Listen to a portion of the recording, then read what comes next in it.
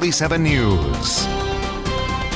Now, cold weather can be more than just an inconvenience. Claire, Yeah. you were telling me that wind chills can be dangerous. Yeah, wind chills actually are going to be dangerous not only overnight, but as we head towards Sunday and Monday as well. Pretty much the next 48 plus hours are going to be extremely cold, so be sure to bundle up. Here's a look at where temperatures stand right now. If you're heading out for any late Saturday night plans, you're going to want all the layers. It is currently 11 degrees outside in Lansing and Mason. It's currently 10 degrees outside in Charlotte, 14. That's your actual air temperature outside tonight in Jackson, but factor in the winds, and this is how cold it currently feels outside. We're already starting to see wind chills fall below zero. It currently feels like 5 degrees below zero in Lansing, feels like 7 below right now in Charlotte, 4 below right now in Mason, currently feels like 0 outside in Jackson. Wind chills are only going to progressively get worse as we head throughout the overnight hours. We could see wind chills fall as low as about 15 degrees below zero by the time we wake up on Sunday, and for that reason, we do have a wind chill advisory in place for all areas shaded in this light blue color. That does include Ingham and Jackson counties.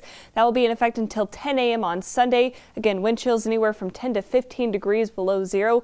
That's when it starts to get dangerous. You can see frostbite setting in 30 minutes or less to exposed skin with conditions like this, so you really need to be sure you bundle up. If you're heading out early tomorrow morning for work, if you're going to church, you have to run errands, things like that, really just need to be sure that you are bundled up from head to toe because it is going to be cold, and wind chills will remain that way pretty much all the way all the way through Monday.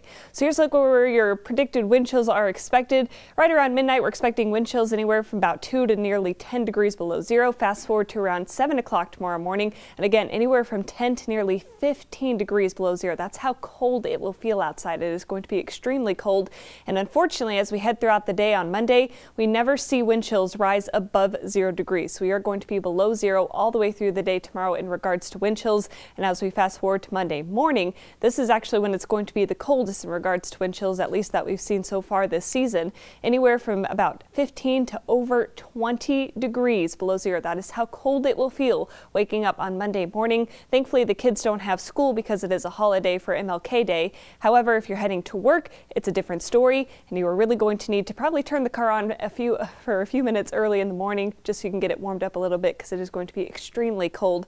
We should start to see wind chills recover as we head Tuesday into Wednesday.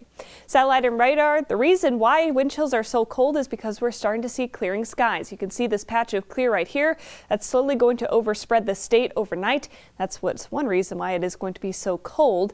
And those clear skies remain in place as we head towards Sunday and Monday, mainly thanks to high pressure that will be situated just off to our southwest. Your future track, there's not too much to show you. Clearing skies overnight. Then we see mostly sunny skies on Sunday morning. That will last through the afternoon hours as well. We're not really going to be seeing too much in the way of crazy weather tomorrow, with the exception of those dangerously cold wind chills. We see clear skies last Monday night. Those carry over into the start of our day on Monday as well, and we'll see Monday afternoon. Another day with plentiful sunshine, but very cold temperatures. Highs tomorrow only in the teens. Highs on Monday also only in the teens. So for tonight, expect a low of about 4 degrees with clearing skies. Wind chills anywhere from 10 to 15 degrees below zero. It's going to be windy with northeast winds at 15 to 25 miles an hour.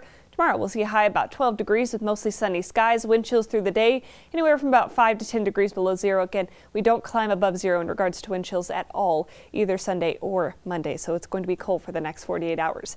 Here's a look at that 7-day forecast. Next 2 days are the coldest of the upcoming week. 12 degrees on Sunday, 13 on Monday. And take a look at Sunday night into Monday.